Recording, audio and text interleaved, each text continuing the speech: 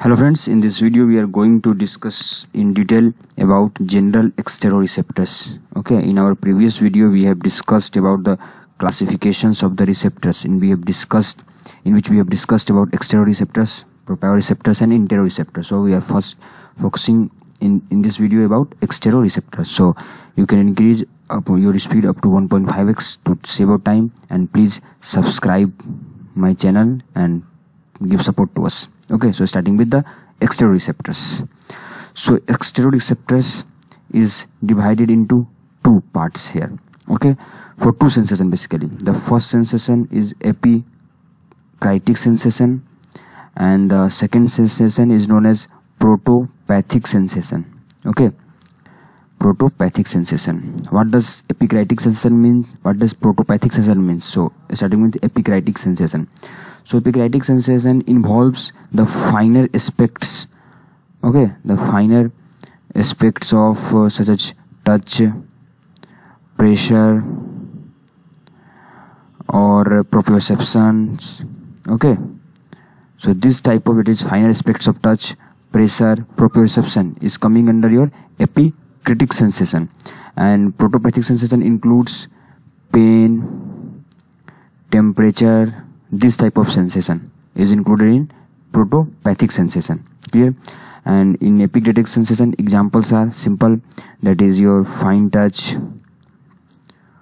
2-point discrimination, okay, 2-point discrimination, and palæsthesia, that is detection of vibration, stereognosis, that is recognition of shape, like this. Okay, and in protopathic sensation it includes sensation for temperature and pain. Okay, now we will first discuss about your touch receptors, then we will move for temperature and pain receptors. Okay, so first we will be discussing about touch receptors. So these are the general exteroreceptors for epicritic sensation. These are divided into two parts. Again, touch receptors are again divided into two parts, that is superficial receptors, and the second part is your deep receptors. Now coming to the superficial receptor, why the name superficial is given? Because superficial receptors are present in the epidermis or maybe in papillary layer of dermis. Okay, epidermis or papillary layer of dermis. Clear? And when we talk about glabrous skin, in glabrous skin, that is non-hairy skin, these receptors are Merkel receptors. Okay, Merkel receptor, or maybe there will be Meissner's corpuscle. So these two types of receptor are present in glabrous skin, that is non-hairy skin. Okay, clear?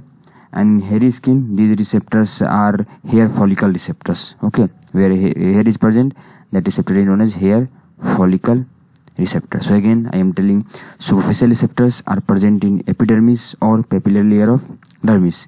In glabrous, that is non-hairy skin, these receptors are Merkel's Merkel disc, Meissner corpuscles, and in hairy skin these are hair follicle receptors. Okay, now coming to the deep receptor. Deep receptors are present in deeper dermis or maybe in subcutaneous tissues or deeper dermis, as I have told, because it is the name itself suggesting deep receptors. So it will be present in deeper dermis or subcutaneous tissues. Okay, and the deep receptors are same in both hair and non-hairy skin, but superficial receptors are different, because in non-hair Merkel's and Meissner, and in hair follicle cells. But when we talk about deep receptor, the receptors are same for glabrous and non-glabrous skin. Okay, so same for hairy and non-hairy skin, there is no difference in that. Clear? Now deep receptors examples are two, that is Ruffini's end organ and your Pacinian corpuscles. Okay, this is Ruffini's end organ and this is Pacinian corpuscle, PC for Pacinian corpuscles. Clear? So this is the basic about this.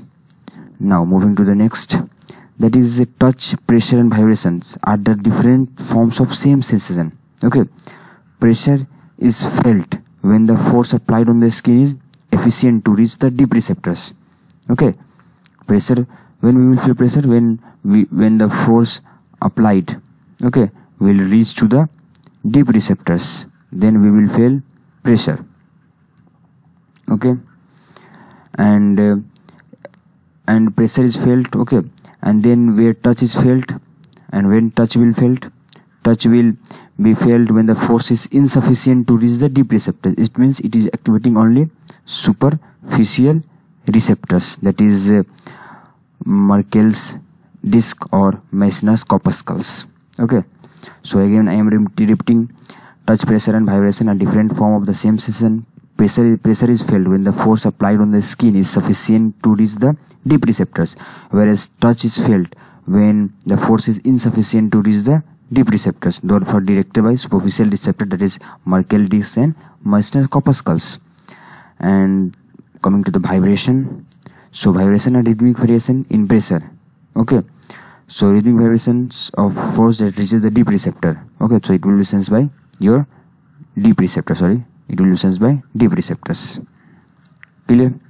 Now the receptors are again divided into two type, that is first one is your slowly adapting receptors, and the second one is your rapidly adapting receptors. Okay, slowly adapting and rapidly adapting receptors. And slowly adapting receptor example is Ruffini's end organ, and their slowly adapting receptors is meant for detect sustained pressure. Okay, it is for sustained pressure detection. So they are useless for your vibration, because in vibrations I have defined vibrations are rhythmic variations of forces. Rhythmic variation of force, rhythmic variation of pressure is coming under vibration. Okay, so slowly adapting, that is Ruffini's end organ, is useless for your vibration. It is not useful for vibration, because slowly adapting receptor, that is Ruffini's end organ, detects only sustained pressure, not the variation in pressure. Okay, whereas rapidly adapting receptor that will contain Pacinian corpuscles, they stop discharge in response to sustained pressure. They are only useful for variation in pressure. Okay, so it is useful for your vibration, it will detect vibration. Okay, so the lighter the rate of adaptation of a receptor, the greater is the vibration frequency it can detect. We will discuss adaptation in next video. So this was the touch receptors. Okay, along with it, touch sensation can also be divided into two types, deep and superficial touch, as we have discussed. Now moving to the next, that is pain and temperature receptors. Okay, our discussion will be on pain and temperature receptors. So these are the general exteroreceptor for protopathic sensation. Clear? Pain receptors are basically of four types. First we will discuss about pain receptors. So pain receptors are basically of four types. The first will be thermal nociceptors, which will detect extreme temperature, that is cold if lesser than 5 degrees centigrade, or extreme heat, extreme warm, that is more than 45 degrees centigrade. The second one is your mechanical pain receptor. Okay, it will respond to intense pressure. Then will be polymodal receptors. Okay, it can detect both chemical, mechanical or thermal stimuli. And the last one is your silent nociceptors, are not activated by noxious stimuli. They are activated only by inflammation. Okay, they are activated only by inflammation, not by nociception. So these are the receptors for the pain. Now coming to the receptors for the temperature. So receptor for temperature may be two types, cold receptors or maybe your warm receptors. Okay, these two types of receptors are for your temperature receptors. Now moving in some detail about that. So one is receptors for moderate cold. One receptor which is responsible for moderate cold is known as CMR1. Okay, that is cold and methanol sensitive receptor 1. Its full form is cold and methanol receptor sensitive receptor 1. Two types of vanilloid receptors are also temperature sensitive. Okay, vanilloid receptors, which is for noxious heat, painful heat, that is your VR1 and VRL1. VR1 first we will discuss about VR1. So VR1 produces pain in response to vanillin group of compounds such as capsaicin. Okay, protons, temperature above 43 degrees centigrade. Clear? So Br1 is responsible to vanillin group of compounds such as capsicum or protons, or responsible for temperature more than 43 degrees centigrade. And Vrl1, it is responsible for temperature above 50 degrees centigrade. It is for temperature above 43 degrees centigrade. It is for temperature above 50 degrees centigrade. Okay.